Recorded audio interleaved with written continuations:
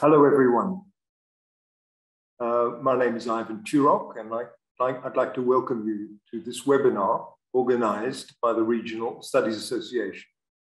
It's one of 5 webinars being held over the next 2 weeks. The details of the other 4 are on the website.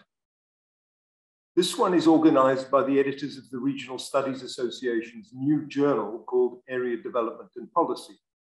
I hope it's a journal that you read, that you enjoy reading, and that you consider publishing or will consider publishing your work in.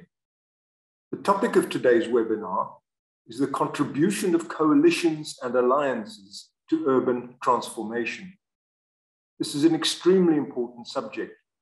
For example, the pandemic has shown the problems that arise when governments act unilaterally without engaging with civil society. Also, when they act from the center without much involvement of local government.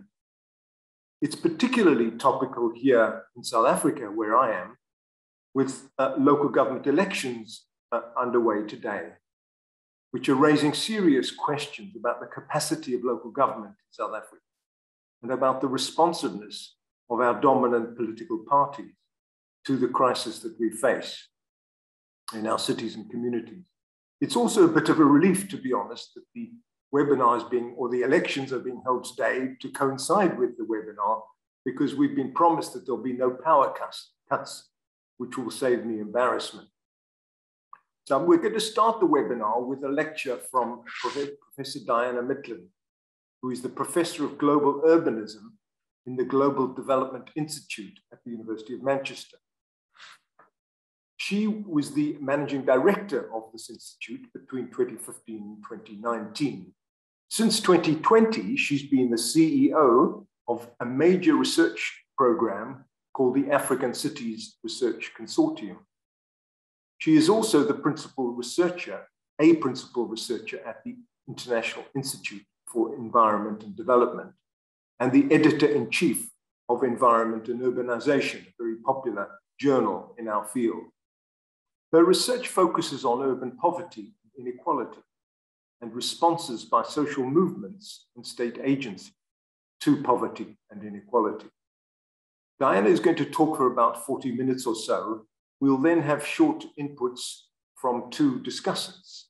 The first one is Professor Lalitha Kamath from the Center for Urban Policy and Governance at the Tata Institute of Social Sciences in Mumbai, India. Lalitha is an urbanist whose research focuses on urbanization, local governance, planning, and urban politics. She's involved in a range of academic and practitioner networks in India and the Global South more broadly. Our second discussant will be Professor Sue Parnell from the School of Geography at the University of Bristol in the UK, who was previously at the University of Cape Town in South Africa, where she was one of the founders of the African Centre for Cities. Sue's research focuses on urban policy and politics, particularly around the Sustainable Development Goals in recent years. So the session will be recorded, and please use the Q&A box for any questions you have. Use the chat, please, to introduce yourself to our fellow participants this afternoon. So without further ado, it's over to you, Diana. Thank you, Ivan. Thank you so much. Hopefully you can all hear me. Just to say, it is, of course, a great honor to be launching this webinar series. And I'm deeply appreciative of the Regional Studies Association for reaching out to me. So as Ivan explained, I'm going to talk about coalitions and alliances and trying to understand their contribution to urban transformation. We all recognize, I think, that the need for transformation has been long-standing and is particularly acute. Ivan made reference to the Area Journal, and I was struck by Jeff Paler's recent article when he argued that he was interested in uncovering the politics of sustainable urban development, understanding the conditions around which sustainable development outcomes can be achieved. And of course, that need is particularly acute now as the COP26 is launched. One of the other reasons why it's particularly important to me to understand this better is, as Ivan also says, I've honoured to lead the FCDO-funded research programme, the African Cities Research Consortium. So ACRC, as we call ourselves, has been tasked to understand better how to trigger progressive urban change, an urban change that is concerned with securing urban prosperity, reducing urban poverty, and doing both those things at this moment with the climate emergency. So three challenging processes. I'm very struck also that to do that will require both leading academic knowledge, new academic knowledge, but also the way in which we place that knowledge in the urban arena, in a place where many agencies and actors have been trying for decades to advance this. So reflecting on how we can do this, reflecting on really understand a theory of change that is likely to maximize our contribution to urban transformation, led me to reflect more deeply on urban reform coalitions. And that's what I'm going to talk about this afternoon. Now, in order to do that, I'm going to look inevitably briefly at 4 bodies of literature, and then I'm going to look at 3 diverse examples of urban reform coalitions that I've worked with over the last 25 years or so. And I'm going to use that as the basis to reflect on why coalitions have worked, what is driving that process. So this is a very brief overview to the 4 bodies of literature that I hope to draw on. Firstly, on regime theory, probably not on growth coalitions in this presentation, but certainly on growth coalitions as I develop the paper from this presentation. Secondly, on traditions of collaborative planning. Thirdly, on traditions of relational poverty that might be a little bit new for academics and others who've thought much more about urban politics and urban planning. And finally, on my own work around civil society and civil society groupings that have come together to secure transformation, be it urban or otherwise. So really beginning this reflection on regime theory. Regime theory is fascinating to me because it really recognizes that urban politics and urban political economy is perhaps less about winning elections. Winning elections is important, but much more than winning elections is the kinds of ways in which groups, powerful groups, come together and agree deals that they then go forth and realize. Regime theory seems, from my reading, to have been intended to better understand how to secure an urban transformation, but it has become a way of understanding how elites, business elites, as well as political elites, come together to determine a path, an urban trajectory that enables them to realize their interest. As I touch on in this slide, some of that is around growth coalitions, but much of it is a much cruder kind of politics. What I think is important to me in understanding the ways in which regimes come together, the ways in which business and interests and politicians create an insider group that drives a particular pattern of urban development, one which might secure urban prosperity, but rarely addresses urban poverty, is there recognition that institutions and ideas are important. Institutions as ways of social practices, rules and norms of behavior.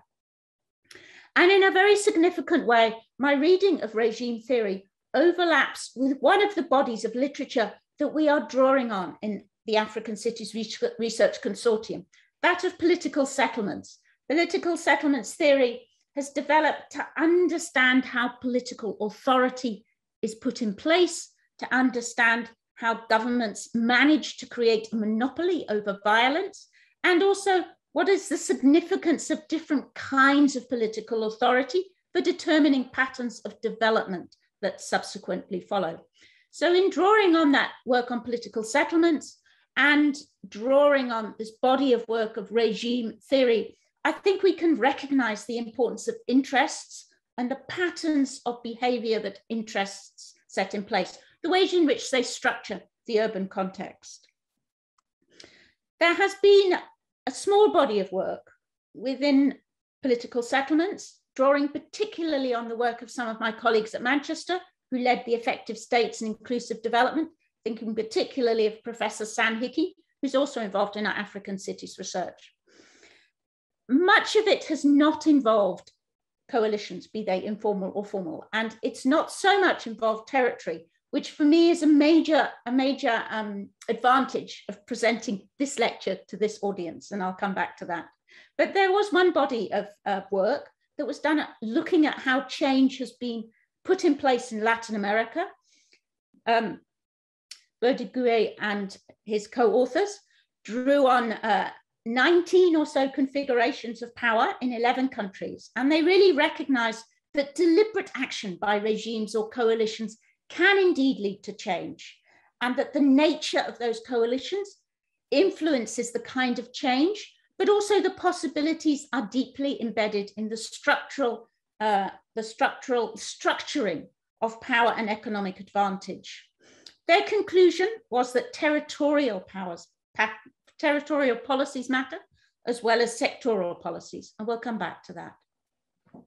A second body of work that really seems very critical to think about is one that looks at a much more deliberate bringing together of coalitions. The work of collaborative planning, of Habermas, and the importance of dialogue and engagement to think about how multiple stakeholders can create this consensus, create a consensus that influences, that catalyzes a more pro-poor political will, a more inclusive political process. And I've been struck very much by your own work, understanding how regeneration is taking place in South African cities and the coalitions that local authorities have brought together. So we see in collaborative planning a real attempt on the part of planning authorities, but also others more generally concerned with planning, to think about how to catalyze change. Once more, understanding territory, understanding space is important in that process. But not just understanding space and the way in which authorities govern over cities, sub-cities, neighborhoods, and the city level.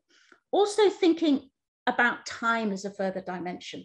And Frick analyzes tactical coalitions within this tradition of collaborative planning and really differentiates between those that are ephemeral, those that are emergent, and those that are established.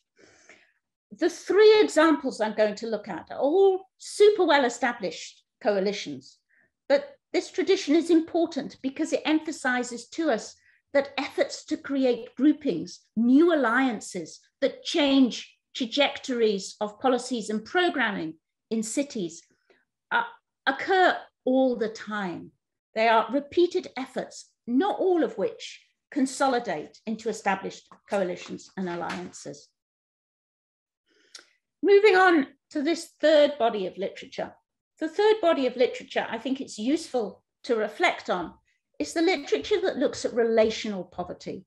Now, this is relatively recent, perhaps in the last 10 years, although of course it has a much longer standing tradition. The new wave of relational poverty literature is really important because it emphasizes to us that the solutions to poverty should not be seen simply as income transfers and/or as the creation of new opportunities for education, training, increases in productivity. It recognizes that the structuring of economic relations under capitalism disadvantage some communities, even as they advantaged others.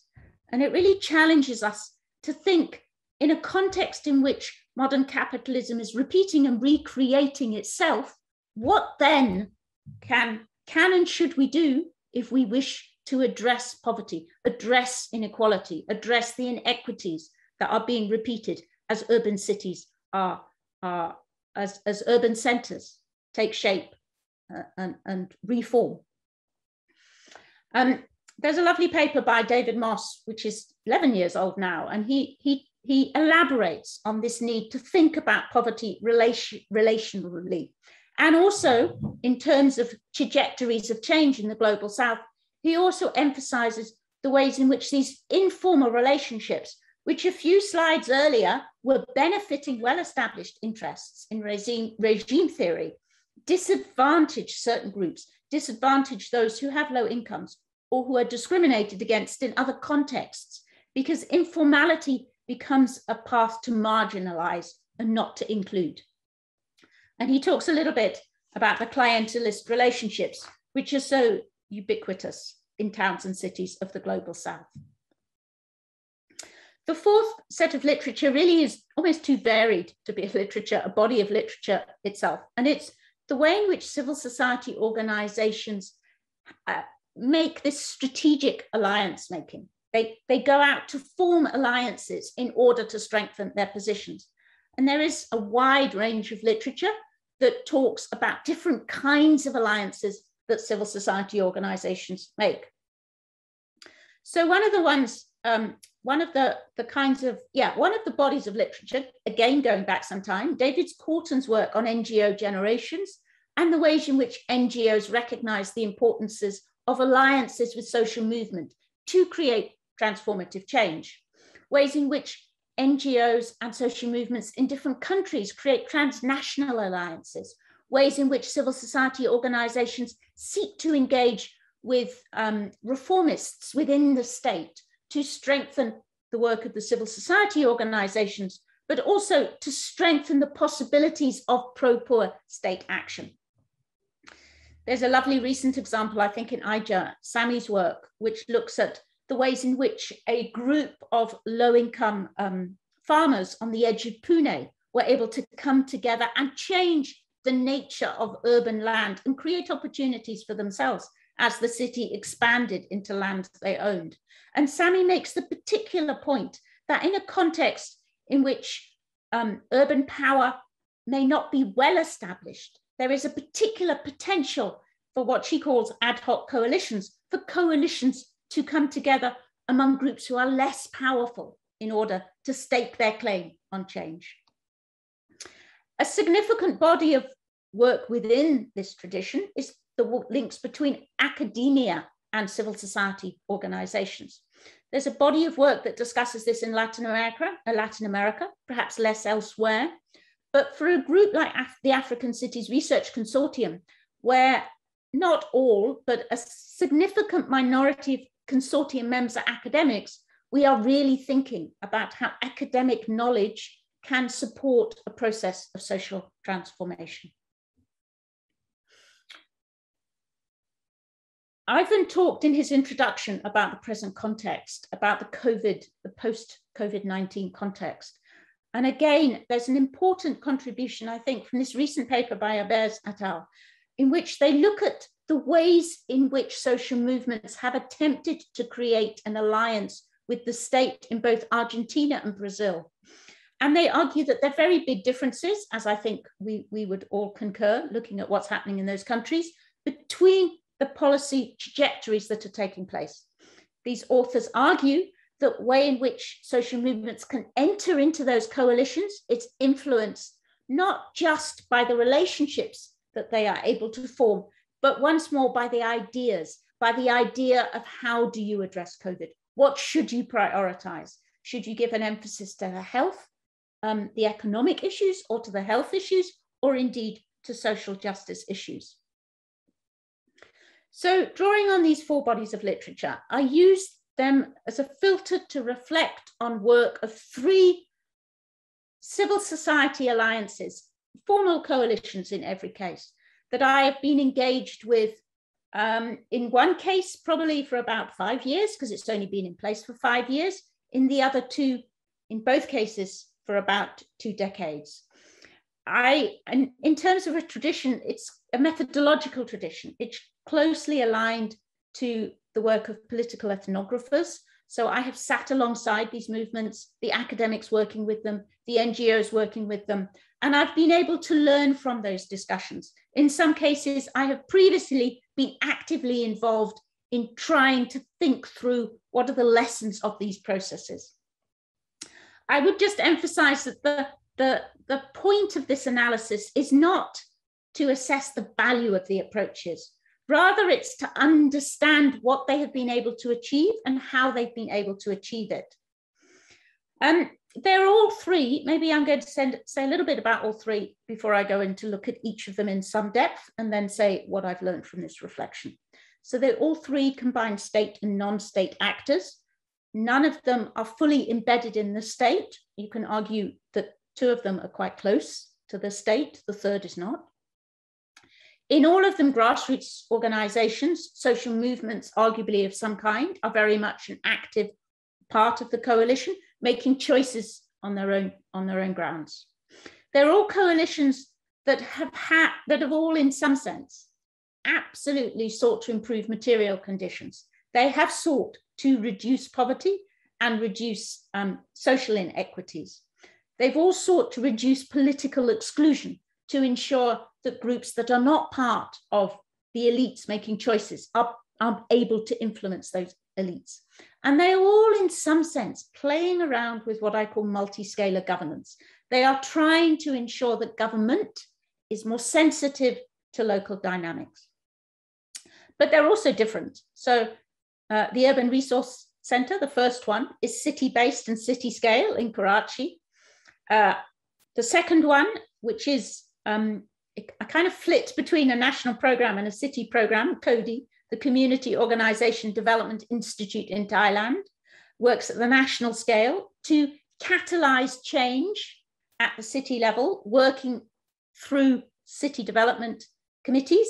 And the final one is the Makuru Special Planning Area in Nairobi, which is the most recent, which began, arguably 2016, 2017. You could say it began through a research programme that predated that, started in 2014. And it's sub-city. It's dealing with a district of about 100,000. So the Urban Resource Centre in Karachi, Pakistan, I would say has really been very influential across a wide range of urban thinkers who've looked at the experience to better understand how to create agencies that can nurture urban change. It was itself set up as a consequence of efforts by the Irangi pilot project to support substantive change in Karachi that would be pro-poor. So the Irangi pilot project emerged, was set up to try and address urban poverty in Irangi. Akhtar Hamid Khan, after a process of observation focused on sanitation, other activities grew from that. But OPP's own observations were that it was limited in what it could do. It couldn't intervene in politics in quite the way it wanted to. So it nurtured this other agency, the Urban Resource Centre. As a summary of what the Urban Resource Centre sought to do, I've included a couple of diagrams from my colleagues in the Asian Coalition of Housing Rights, which demonstrate how the Urban Resource Centre recognized that politicians and planners were separate from the people, the diagram on the left-hand side, and it sought to draw them together as the diagram on the right-hand side. So what did it do? So it provided a convening space, I would say, in its most simplest form. It was an agency, it is an agency, had staff, it had funded projects, it focused a lot, perhaps for them, of all the three examples I'm going to refer to, it focused most heavily on using knowledge to drive a change process. So it would do research projects, very empirically grounded research projects. It did one around mass transit. It did another, actually, that I was also involved in around bus transit and the possibility of improving buses. It did one around the Liari Expressway and its potential eviction of 125,000 people. It did one around hawkers in one of the areas in Karachi. It also was doing work to challenge the operation of a land mafia that was trying to consolidate power on the periphery of the city. So it used that knowledge to bring together interested parties, be them officials, politicians, planners, judges, other academics, etc. And it drew together community organizations who maybe knew each other, but were not, prior to this convening role of URC, coming together to strategize. What are the constraints that it faced? I think looking recently at some of the work of Arif Hassan, who's been supportive of and contributed to the URC for many decades. Arif concludes that the state is now ignoring the protests from communities who are forced to use NGOs and political parties as a go-between. So, and he argues that it's the lack of democracy in Pakistan, and particularly the lack of democracy at a local government level, that is constraining the role of the URC. So the second example I wanted to look at is the Community Organisation Development Institute in Thailand. This has become a reference point for countries in both Africa and Asia who have sought government support around informal settlement upgrading. Right from the beginning, CODI was set up as a parastatal. It's stepped slightly further outside of government at this point, but it was set up with multi-stakeholder committees. It has a strong process to organize local groups through savings and then to network the savings groups to give them strength at the city and at the regional and at the national level in Thailand. But for its work at the city level, it really invested very heavily in drawing together those networks of savings groups with representatives from local authorities, NGOs that are active at the city scale, so local NGOs, academics, professional agencies, other people who were movers and shakers in the city. And it drew together those groups to be able to catalyze change. Its bigger agenda, you can argue, was that was the quote I summarized here, that a major problem facing Asia is the centralization of power, and there are few opportunities for citizens to be involved. So CODI sought to nurture opportunities for citizens to be involved. I might come back to the quote at the end of this page if I have time. So the city committees, it really saw as critical to catalyzing change. The city committees drew together different groups across the city. In their engagement with the local authority, they were able to challenge, for example, the lack of land. They were able to argue the importance of upgrading in situ, not being relocated. One perhaps of the most fascinating examples is a city, Nakhon Sawan, which is seen by CODI and others as successful in supporting citywide upgrading. Now it's fascinating because it argues that the key to this success has been a mayor who's not related to existing powerful blocks in the city.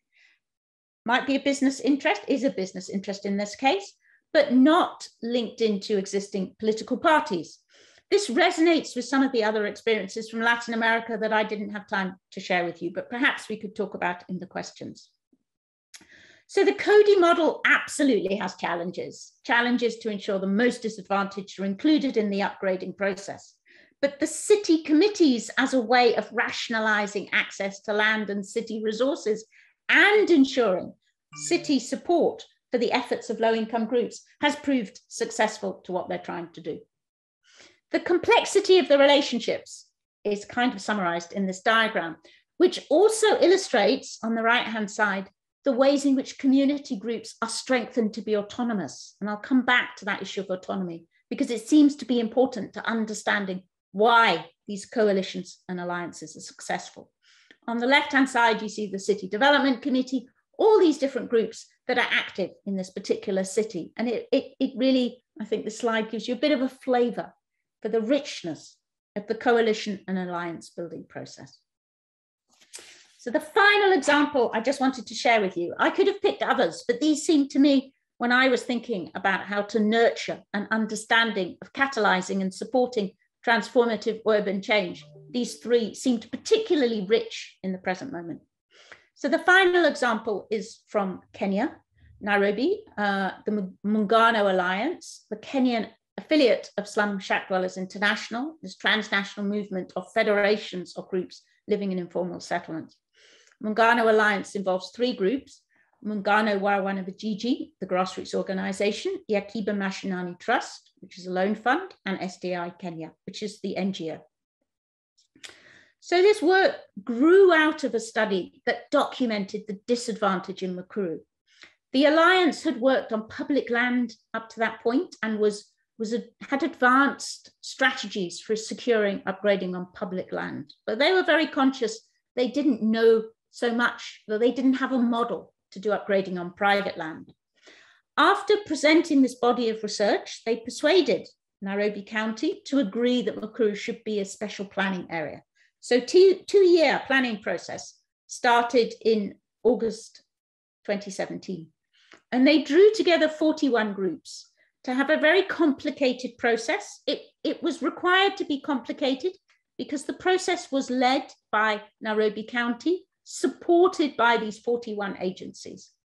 So the Mukuru Special Planning Area involved these 8 planning consortium, 7 with distinct responsibilities, 1 to draw it all together. It also involved resonating with the work, the slide that you saw that summarized the Cody process in this city. It also involved work to organize and strengthen organizations of residents to be able to ensure that they also took part in the process. So the Mukuru Special Planning Area had a 2-year process. It worked to put in place a participatory plan, nurtured very much by provision for participation that was included in the 2010 constitution, the new constitution in Kenya. So it used the potential of the constitution and the requirements of the plan to make a participatory plan, which it then presented to Nairobi County. And somewhat unusually, the COVID-19 process has supported the provision of services in Mukuru. There have been a number of services which have been put in by the Nairobi Metropolitan Service Agency. So that's the example of Mukuru that I just wanted to highlight. So some constraints on this process. It was uneven because it was very bottom up. It involved different agencies coming together. Not all 41 participated in all of those 8 planning groups. Generally, 4 or 5 participated in each one. So it was uneven. The resources, in some ways, the alliance was created to fill resource gaps. And there were also shifts in Nairobi County's political orientation, staff change, which goes back perhaps to the challenge that Arif Hassan recognized was facing the Urban Resource Centre, that the political context is not always favorable, but these coalitions and alliances have to continue. So in my last 10 minutes or so, I wanted to just reflect on what I observe around using this literature to add insights to what is going on in these 3 broadly successful coalition efforts to create new, to create a more equitable, progressive city. So they are all in some sense positioned alongside the state. I put here outside, but closely aligned. I think some you might say are not very outside, but they're not wholly embedded in the state. They have some measure of independence, definitely. In this sense, they're potentially closer to the debates around an urban regime. They're absolutely not part of a ruling coalition.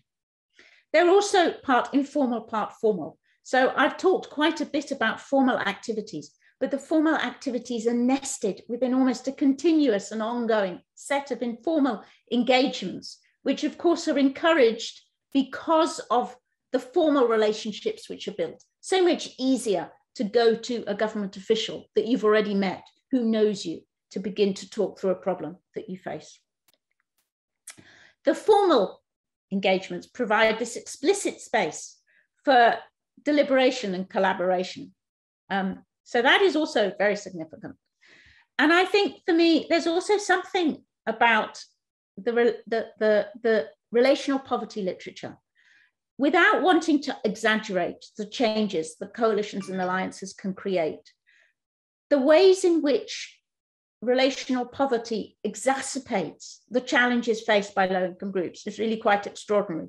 The ways in which income has become a means to deny people access to the kinds of opportunities and the kinds of and the voice which is given to more powerful groups is really quite extraordinary.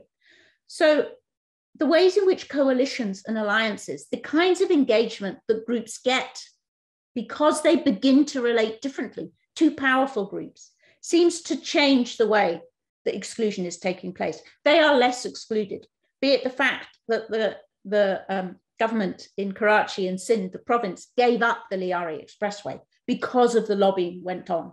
That seems to be important. the ways in which the residents in Makuru have been able to get some access, not adequate access, but some access to services because of the special planning area seems to be important. Some of this work is just about managing informality, not just political informality, but for example, service informality. The ways in which the Makuru research demonstrated how much people were paying for services, legitimated by the coalition and the voices, the professional voices alongside that coalition activity, the Nairobi County began to see the payments for what they saw as illegal services as an opportunity and not a threat. But really, one of the other things that comes through as critical is the quality of democracy, that these coalitions and alliances, in a very real sense, depend on democracy to amplify their voice and to legitimate the work they do. They are legitimated by and contribute to legitimating democracy. So the second set of conclusions really relate to this whole idea of legitimacy and the ways in which alliances form, in part because of the legitimacy they get is more than simply the sum of their parts. For professional organizations, academics like myself, NGOs, aligning to people's organizations makes them seem less, it's not so much the voice of an expert who might be challenged in the modern world as an expert, not so much the voice of someone who is using knowledge to challenge politicians who claim representative democracy gives them a legitimacy. Large-scale grassroots organizations have a legitimacy because they are the voice of the people who elect the politicians.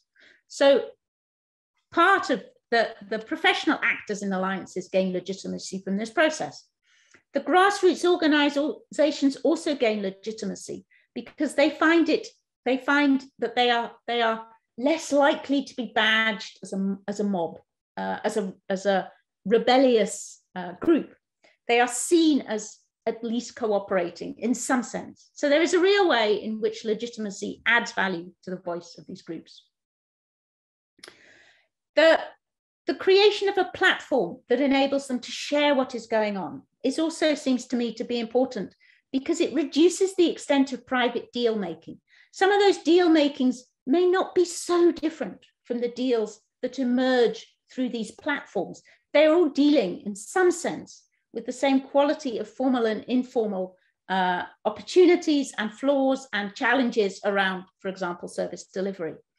But risk is reduced because things can be shared informally, perhaps, and then formally, because information can be tabled. And for the grassroots organizations, they are able to understand what deals are being offered to different organizations and table those deals for everyone to benefit from them or to strategize against them.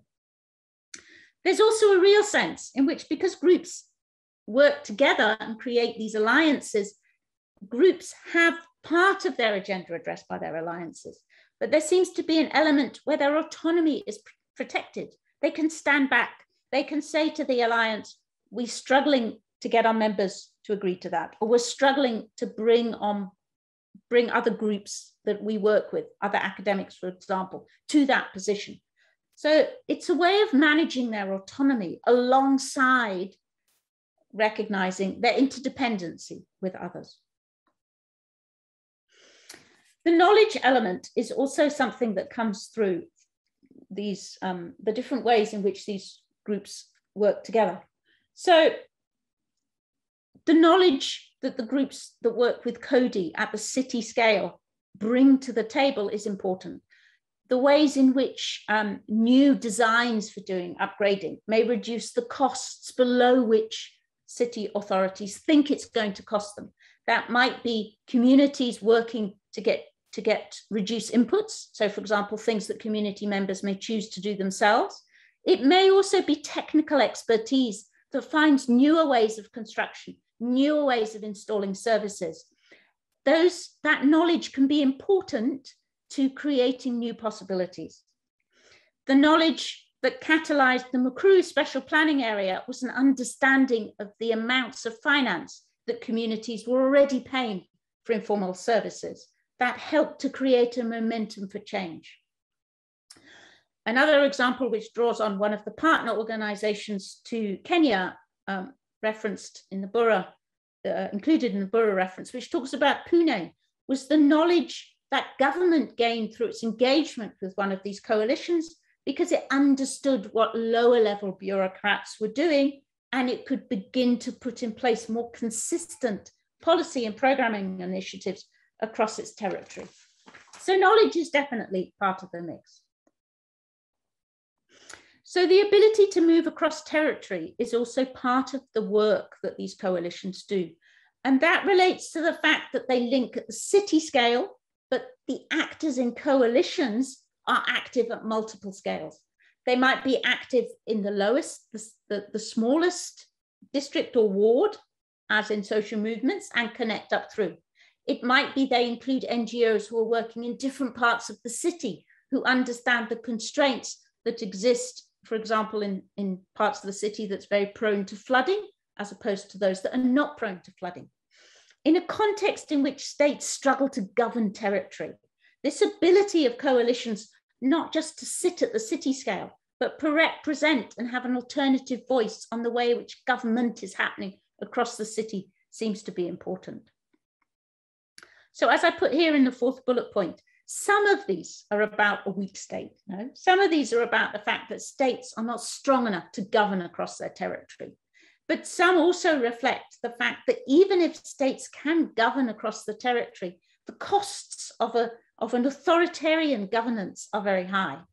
In Makuru, the communities chose to use what they call this 10-cell unit, which is established as a way for communities to self-manage some activities in urban governments across East Africa. I came across it 20 years ago looking at ways in which communities in Dar es Salaam were working to provide themselves with security, for example.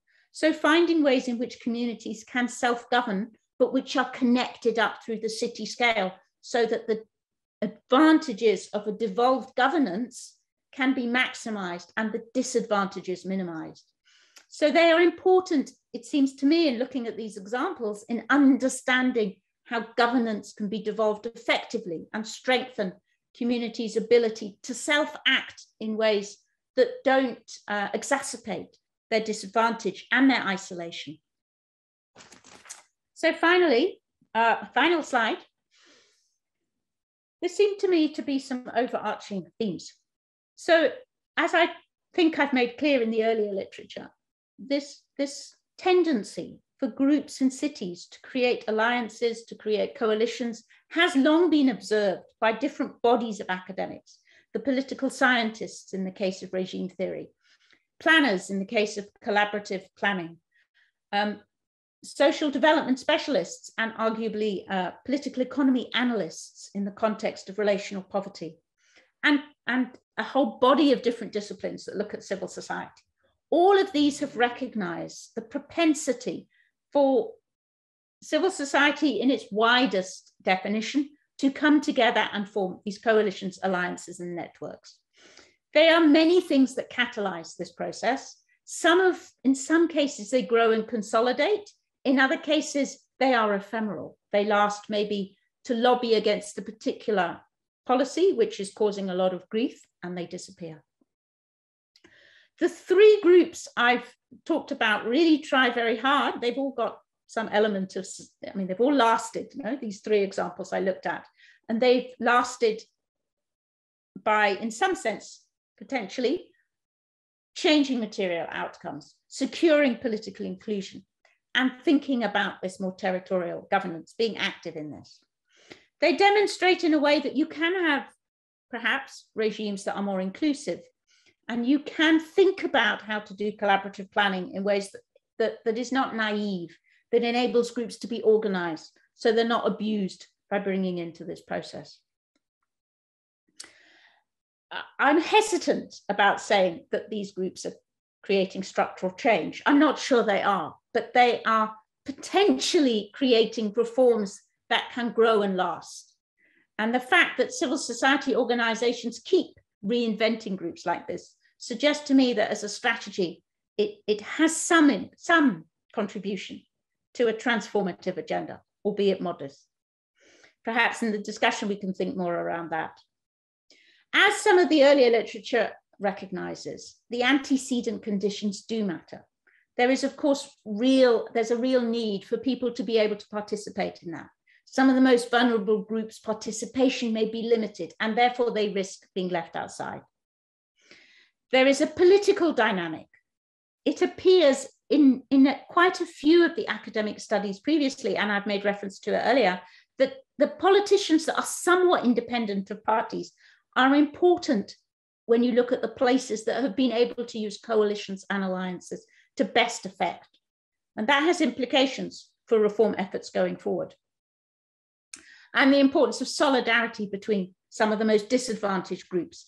Is there, for example, a practice in civil society to include those groups, or are they at risk of being left out? And I think finally, something really that came through in all three examples was the fact that the quality of democracy matters. In Karachi, they were really struggling in a context in which democratic rights were being rolled back. In Mukuru, they really used the new democratic potential of the constitution to best effect in their efforts going forward. So I've finished sharing what I would like to share with you. Hopefully I've catalyzed some thoughts, presented you with some new information, and I look forward very much to the discussion that will follow after the discussants. Thank you very much indeed, Diana, for a fascinating and very rich presentation to us today. Without further ado, let me hand over to our first discussant, Professor Kamath.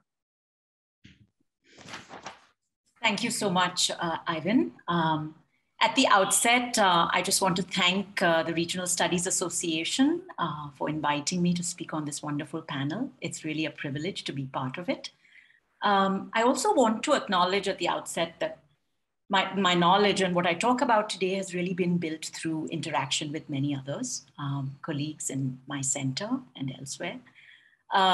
So it's very much a knowledge built through coalitions and experiential learning, as Diana has shared with us.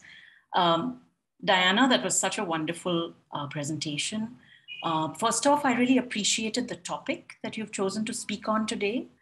In a time of increasing polarization, greater nationalism, and all of which consolidate and centralize state control, today we focus on the power and possibility of movements grounded in the local, but whose footprint extends far beyond the local. That's something I think wonderful.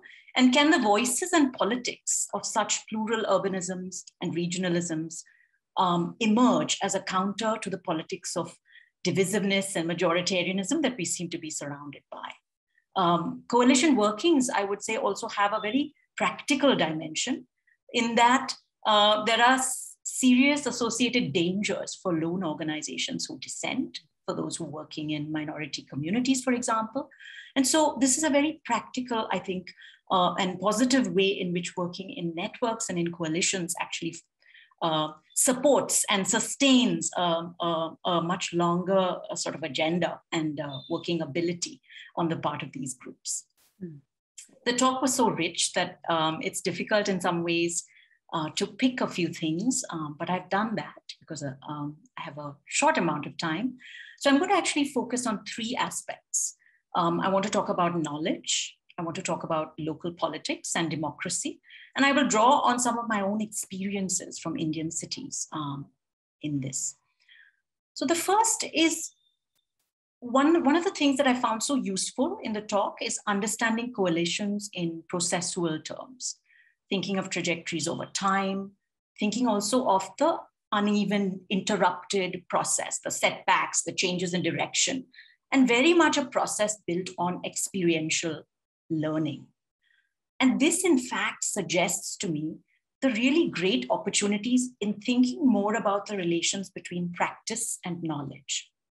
There are different ways of knowing, different forms of knowledge, including tacit, non-codified, embodied knowledge. All of these make up practices of collaborating, of co-producing and transforming our cities. The knowledge that is built on experience is typically not valued or treated as expertise, especially by official agencies. And so in this, I want to sort of pose the question here, how do we in fact seek ways to increase the value of such kinds of knowledge for informing policy making and planning? In some sense, to redirect the politics of expertise or to rebalance it such that it is a little bit more favorable to configurations of those who put into motion a pro-poor politics and interventions geared towards pro-poor groups.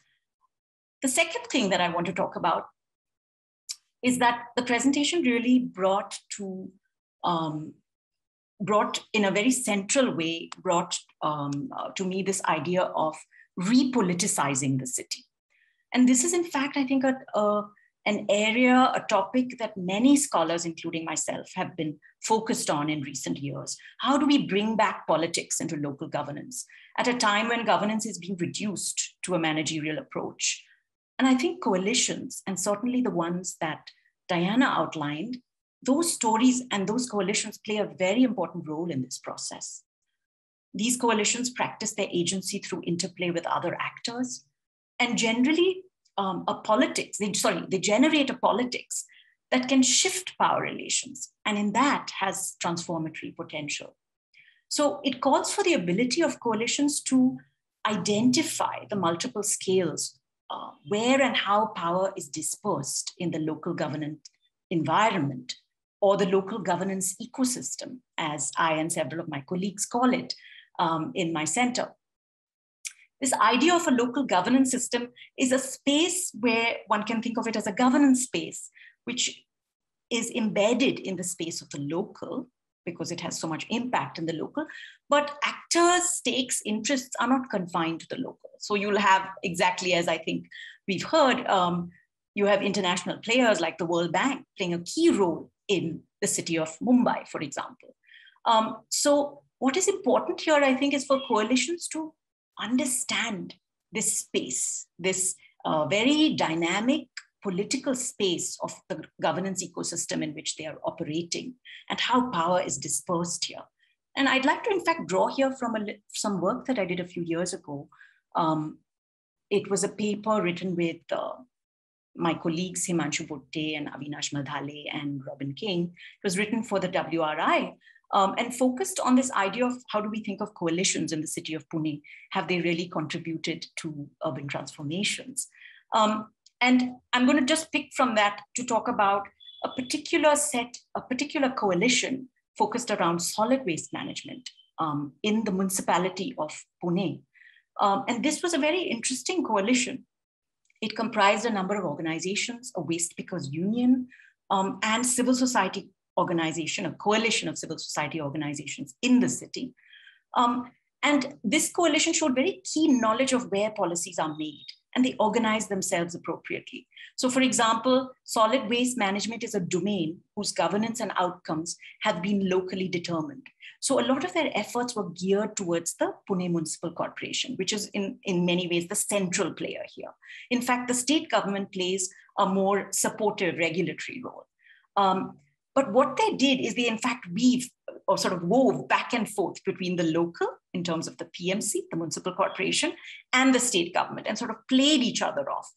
They used existing state legislation and policies that were supportive towards their interest, and pushed the city corporation when it was sort of stalling and lagging, and vice versa. They pushed based on their own interactions and their own internal champions within the corporation, and pioneered, I think, a really special initiative where what they did is the focus here was really to create a union, India's, in fact, first self-organized union of waste pickers, and integrated this union into they sort of formalized it within the system of solid waste management in Pune city.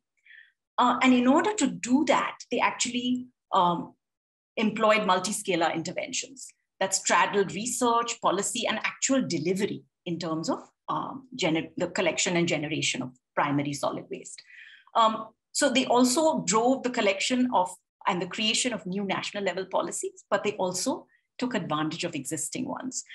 They worked with international organizations like the ILO to generate new research, talking about the advantages of bringing in informal sector, informal economy workers, such as waste pickers, into the formal system. And to do that, they generated a politics that advantaged poor informal groups. They recognized waste pickers as workers, which was something quite revolutionary. And they created in this politics, they linked labor, the livelihood of poor women waste pickers, the economies of reuse and repair, and the benefit to the environment. So it was an interlinked labor, economies of reuse and repair, and environment kind of focus. In order to integrate a waste pickers union within a formal system of governance, they realized that the organizational form of a union would be very difficult. And so what they did is, in fact, they created it as a waste pickers cooperative. So the cooperative is called Swachh, and the waste pickers union is called KKPKP, Kagaz Kachpatra Kashtakari Panchayat. And so this is a very interesting way in which the waste picker cooperative entered into a formal agreement with the Pune Municipal Corporation to integrate waste pickers into the city's solid waste management systems. And this, in fact, changed relations, or attempted to change relations with the PMC. The Municipal Corporation hitherto used to a contractor system for solid waste management. They also changed relations with Pune's citizenry and among its own members. So the change was within the citizenry, the sense of waste pickers were seen as women with a sack. And now there was this idea that these are service providers with a uniform and a push cart. And within the union itself, they had to change from a much more confrontationist stance with the Pune Municipal Corporation, with the police, who often harassed them, to actually think in terms of having a contractual relation and providing a service with and for the PMC. So this initiative, in fact, is perennially in danger of being overturned. But I would argue that one of the interesting things this has taught us is that this politics that they have embarked on has been transformative. The third and final thing that I want to talk about is democracy. And I think Diana made a very important point when she talked about the quality of democracy, it being critical in opening a political space that can be used. And in fact, Stephanie Tawa-Lama-Rewal and Maria Lenzera have argued that urban democracy is the missing link between urban politics and urban policies in South Asian cities. But I would also submit that our democracies, as they currently function, are deeply unsatisfactory. They are run by a few small groups, elites, and they follow a hugely unsustainable path of urbanization, a hugely unequal path geared towards real estate development in many cases. So I would actually suggest that one key thing to focus on here is this idea of, or the verb of democratizing the systems that make up our democracy and seeing that as a goal. And that's also something that I think several of the coalitions, the examples from the coalitions that Diana talked about, reveals for us. There are, of course, multiple pathways to such democratization. And this is, again, something that we can learn from. I have been involved in Mumbai in the planning process for the city's development plan. This happened in 2011 and spanned, in fact, several years. And this campaign was, again, a huge coalition of different kinds of civil society groups, largely focused on integrating or being an intermediary, facilitating a participatory process down to the ward level, using the preparation of the development plan, the city's plan, as an opportunity to do this. This campaign, it was called the Hamara Shehar campaign, our city campaign. It wasn't a formal role as such that the campaign took on for itself as an intermediary, but it's the opening up of the planning process in the city was definitely supported by the city corporation. And so this idea of opening up the idea and practice of spatial planning in Mumbai to different groups in the informal sector, the question that they pose and the challenge that they put in front of themselves, can we have people as planners? And can they be people from different informal economies that run the city, but are typically neglected, ignored, evicted, dispossessed, etc.? So the answer to that question is really, did they succeed? Well, I would actually say that only some of these inputs found their way into the new city development plan. But I would also argue that we shouldn't measure success only in terms of these kinds of concrete outcomes, but we should also think in terms of processes and a much longer term trajectory here. There are three important types of outcomes I saw coming out of this. And this also is based on a paper that I wrote with Marina Joseph some years ago, where we argued that the three outcomes, there was different sorts of collaborations and networks that formed as a result of this process. The second was a lot of different informal economy groups acquired spatial literacy, and they actually started understanding how the land use plan worked and trying to reposition their needs within the framework of the development plan. This also meant that they had to align, or they strove to align, expert-driven planning standards more to local needs. And the third was also the development of alternatives to ways we plan, experiments in creating a people's plan at the neighborhood level. And these were initiated, in fact, by, again, groups from different informal settlements, informal economies. I'm going to actually end here with saying that coalitions, as Diana has articulated them, seem particularly well suited to our patchwork governance ecosystem in cities of the global south. Multiple agencies, overlapping roles, little accountability and transparency, and in many senses, structures that are not monolithic, a state that's not monolithic, where in fact you have contradictory agendas, different agencies of the state, in fact, conflicting with each other. So in such a system, these kinds of coalitions actually can be quite powerful, comprised as they are of different elements, working in keeping their own independent, unique identities, but working together to serve common goals. However, I can't help but end saying, what are the limits of coalition building? And I'm asking this particularly because increasingly the state is becoming less supportive toward this kind of pro-poor politics. Certainly from India, I can say that I and my colleague Himanshu Burte have theorized this idea of the weak, strong state, where rather than a weak state or a hollowed out state or a flailing state, you'd actually see a state that's simultaneously weak and strong. It's weak in terms of protecting the welfare and interests of poor groups. It's very strong when it comes to real estate development and supporting that. It's very strong when it comes to evictions. So in such a situation, I think I'm left also grappling with this question: what are the limits of coalition building, and what are the different kinds of exhaustions that coalition builders and people who work in these networks actually have to deal with? Exhaustion of the body, of resources, but also of the imagination. Thank you so much. Thanks very much, Lalitha, for those interesting comments and questions. Over to you now, please, Sue. Hello, everybody, and thank you both to Diana and Lalitha, and in fact to the Regional Studies Association. I hope you've had a little look at who's in the room, so to speak, because I think it's incredibly exciting at a number of levels. One is that it really is a global community, and for me, just sort of a sense of, gosh, wouldn't it be lovely if we were together? And in some senses we are. But the opportunity to engage in a dialogue like this, which we would not be able to do in person. So thanks, and thanks for the invitation.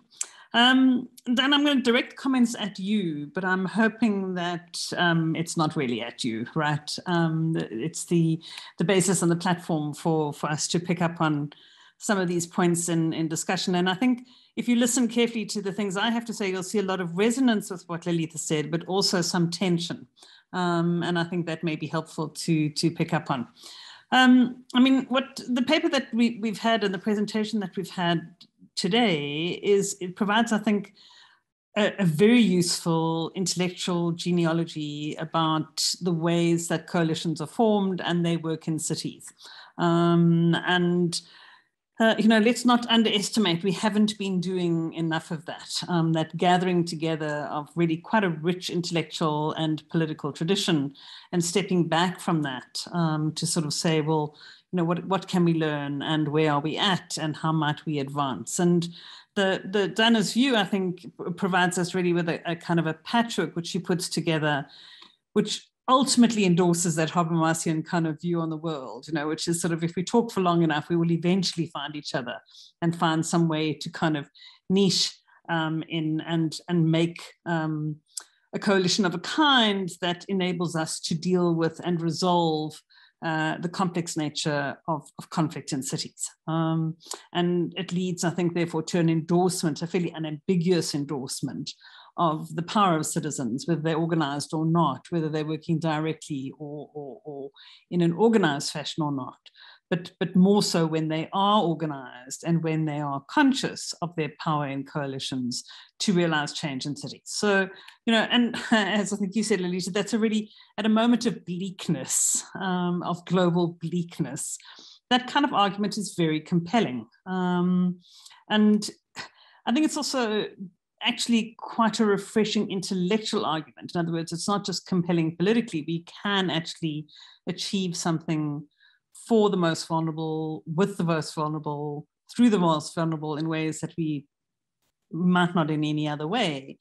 But it's also, I think, intellectually very stimulating, because what it is it's a bit of a counter-narrative to a very pessimistic focus on a critical analysis, always on the dissection and the deconstruction of lines of oppression and the continuity of that. So it is quite an important shift, I think, in an opportunity to think differently as well as to act differently.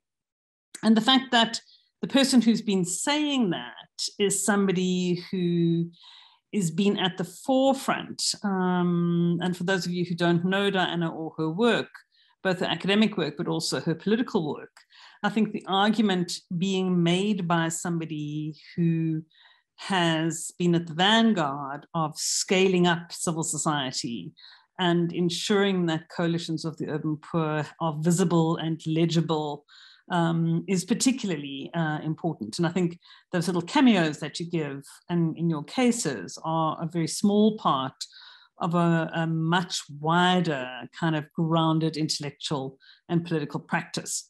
So for me, that's just, it's really, this is a very significant kind of set of reflections.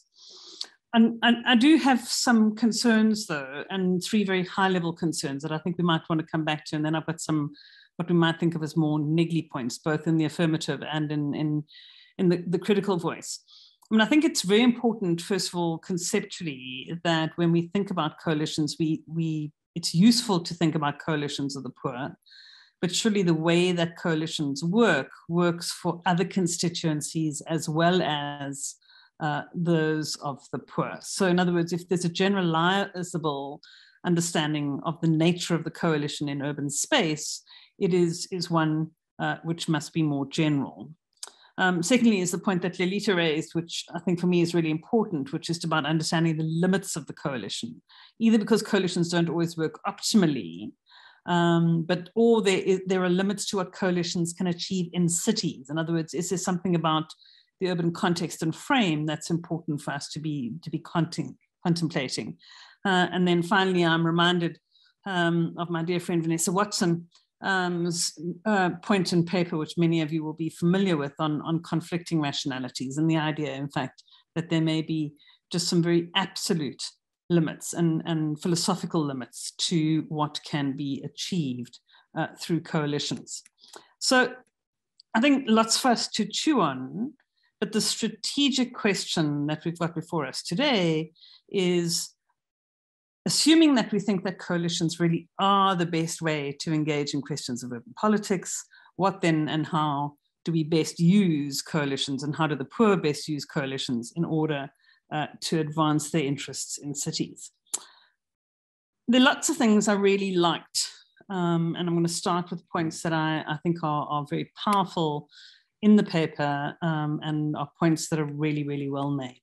And the first and perhaps the most important one is that what it does is that it puts the focus on politics, okay, unambiguously. You can't think about cities. It takes cities and I'm not somebody who believes in the difference between and you'll see that in comments to come, between the technical and the political.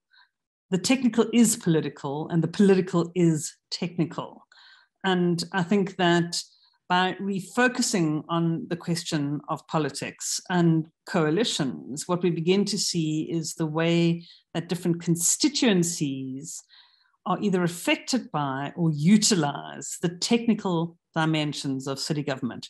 And that takes us directly to the role of the state. And I really appreciated, I think it's an inadvertent and unintended consequence, if you like, of your wider work and of this paper, that in the process of making the case for coalitions of the urban poor, we also learned quite a lot about how governments work, particularly in cities of the South.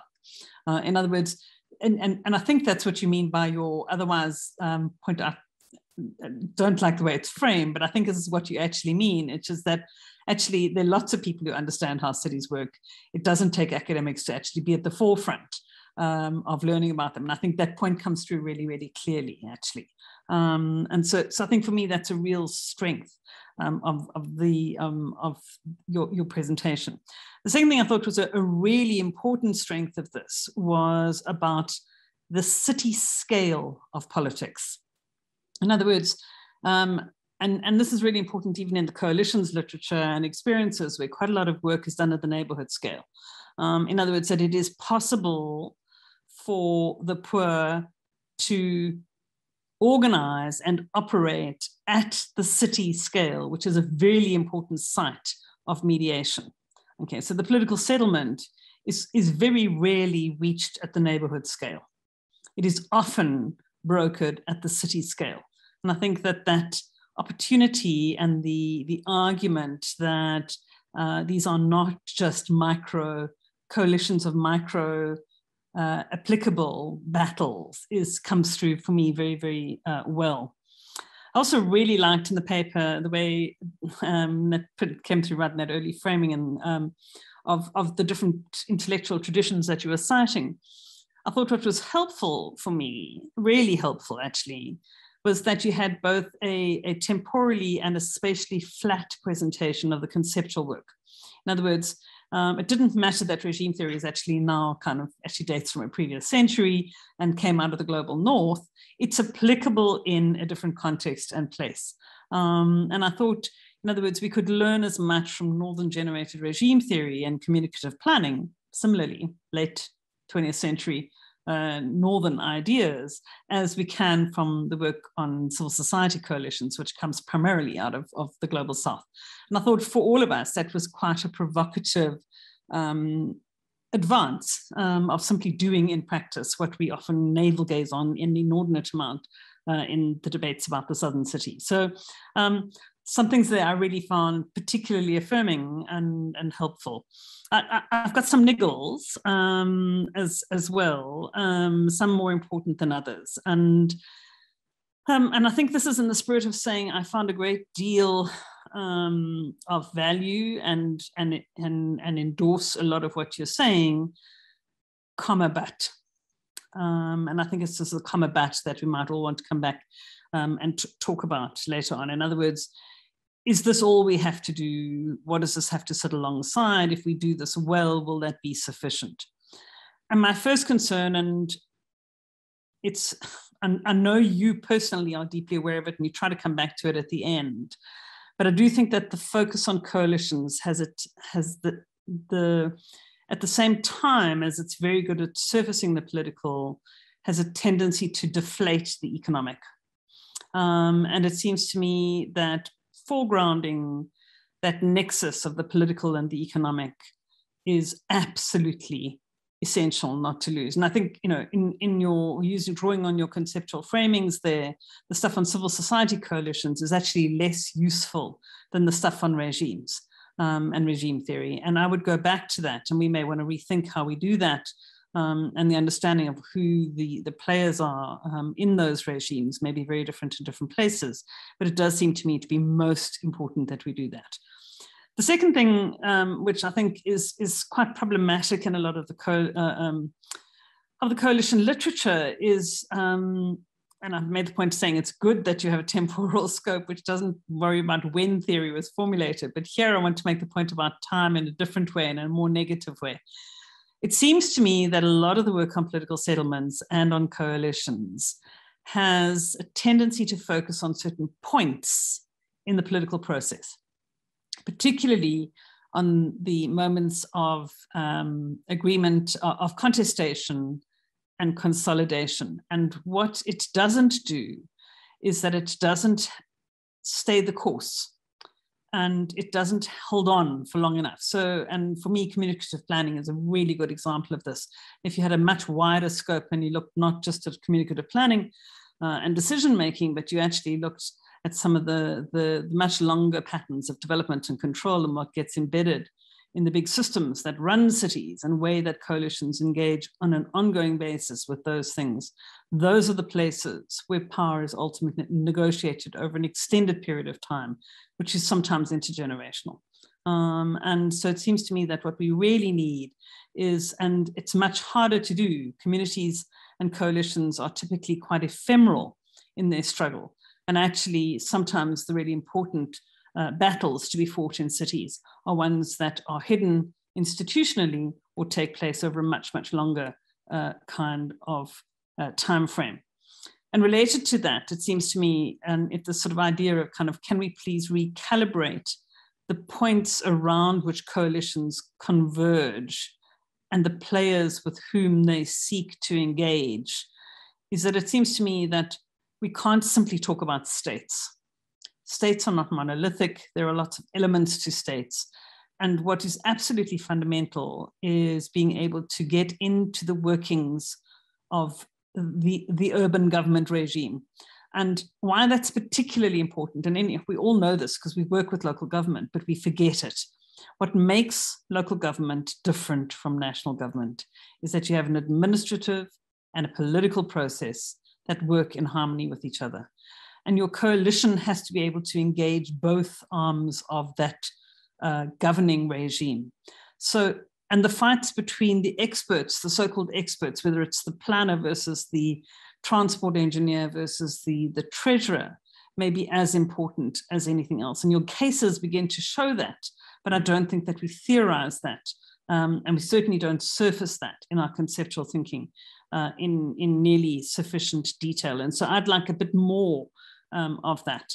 And similarly, I think one of the problems with coalitions, and this speaks to Lalitha's thing of kind of what are the limits to this stuff, you know, is actually, it seems to me that coalitions are typically very poor at moving beyond the local state. In other words, we've managed, I think, quite successfully, Diana, not least on the basis of some of your own personal leadership, to scale up to the city scale, sometimes even to the national scale. But we're really very poor at taking on global capital, who are quite often the interests which shape cities, and foreign interests which shape cities. And so I think it's not to say that that's what coalitions have to do, but it is to say, if we are to achieve truly pro-poor cities, we may want to think strategically about other ways of accessing those points of control in significant kinds of ways. And so I just wanted to leave it with you that I think we need to be really careful about making sure that we don't overburden our expectations of coalitions, that we are very mindful of the limits of coalitions, that we are alert to the fact that the politics of coalitions are general, not just the politics of the poor, and therefore to think in slightly more open kinds of ways about what those transformative processes in cities might be. But to say all that is not for a minute to detract from what I think have been very significant, very material, as well as very significant conceptual changes to our understanding, which are brought about by understanding the politics of coalitions and the poor. Thanks. Thank you very much, Sue, for those very interesting questions, challenges to Diana. Diana, just because of time constraints, I'm just going to try and sum up, I think, what some of the comments in the Q&A are saying.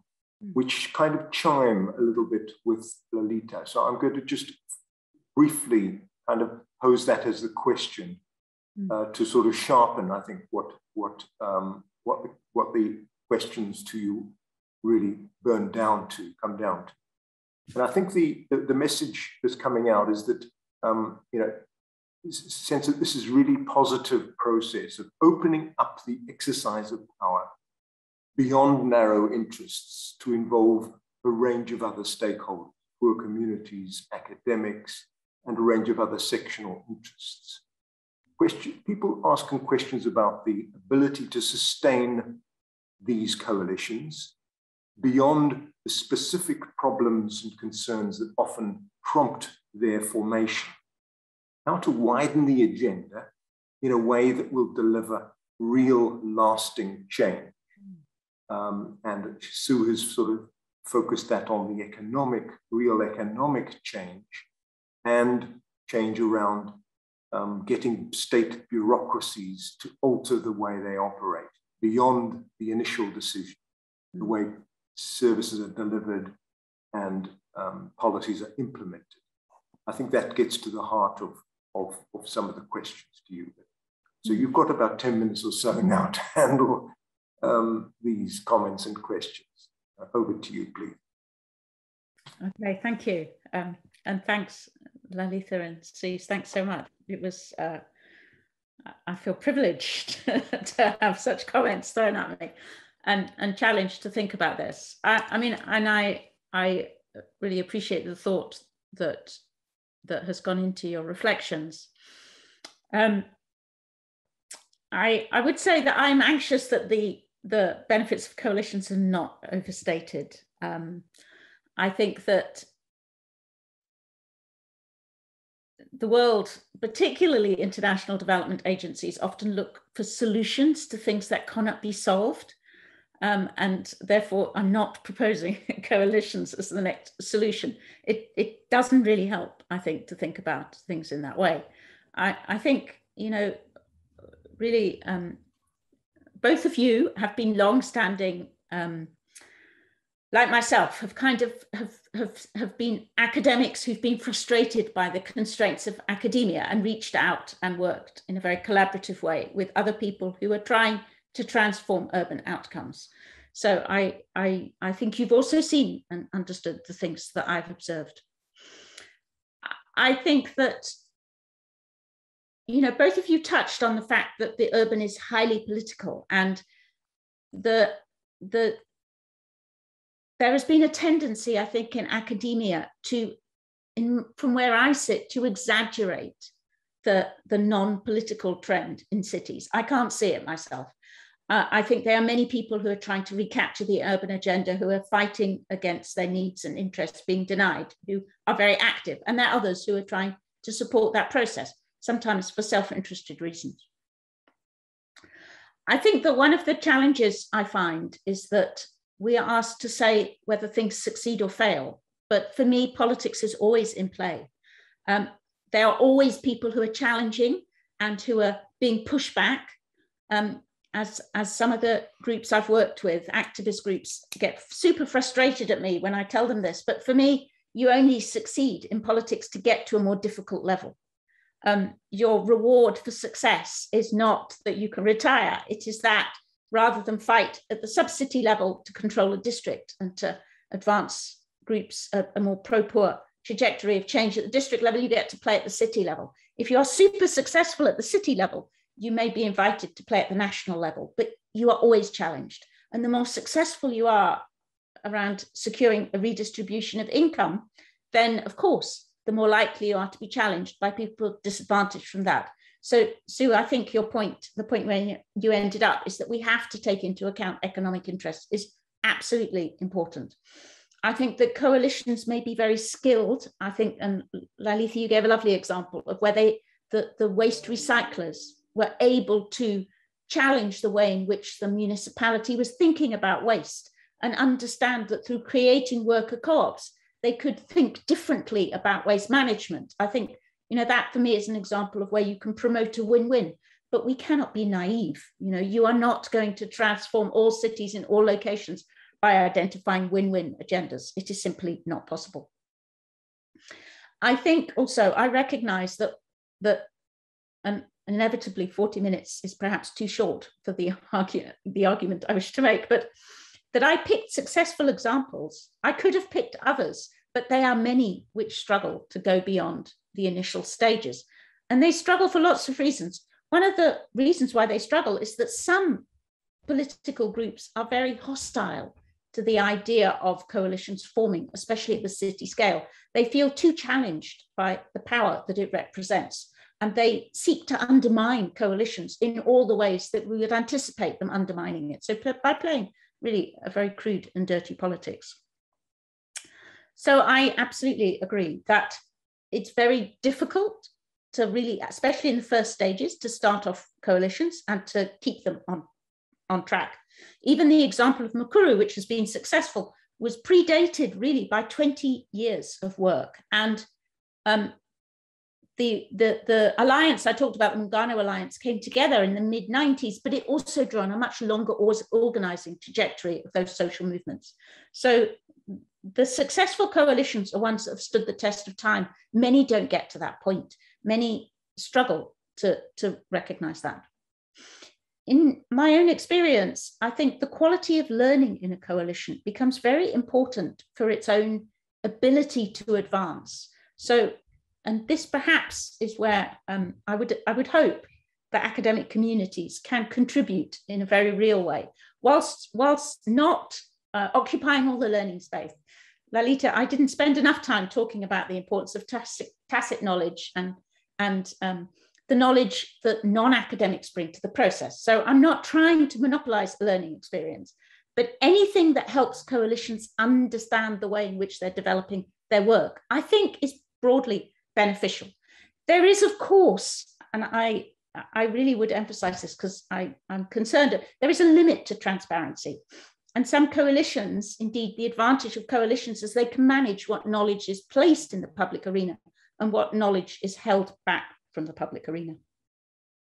So for me, coalitions, you can snapshot coalitions and you will create success at some snapshots, and you can take other snapshots and you'll identify failure. But coalitions are in a process of change, and sometimes they get pushback and sometimes they advance. And I think we potentially can help better understand the conditions under which they advance, while not being naive to the things that they are challenged to do. I think one of the, Sue, you talk in a sense about how can coalitions go on and think beyond the city. And that to me is something I have not seen many coalitions that are effective beyond the city. I think there is something about an urban politics, something about the relationships which bring people together at the city that is hard to take above the city. And I don't myself understand why. I've perhaps not reflected on it enough, but I also think my own experience has been primarily at city and sub-city level. So certainly in the African Cities Research Consortium, we are going to try and better understand the potential of cities to engage with national agendas and the ways in which national agendas structure opportunities and constraints for cities. We assume that there is a political difference. We allow for the potential of a political difference, but absolutely, going back to some of your work, Sue, we recognize that national urban policies and the informal programming and policies that go beyond the explicit national urban policy is going to be critical.